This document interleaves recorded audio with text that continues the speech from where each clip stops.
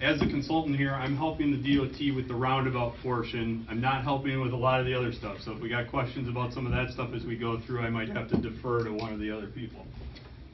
All right, a little overview. Introduction was made. We're going to talk a little bit about the history. We're going to talk about the alternatives. Specifically, we're talking about the Holy Cross intersection. And then I'm going to give some information about roundabouts, and we'll talk about the project schedule.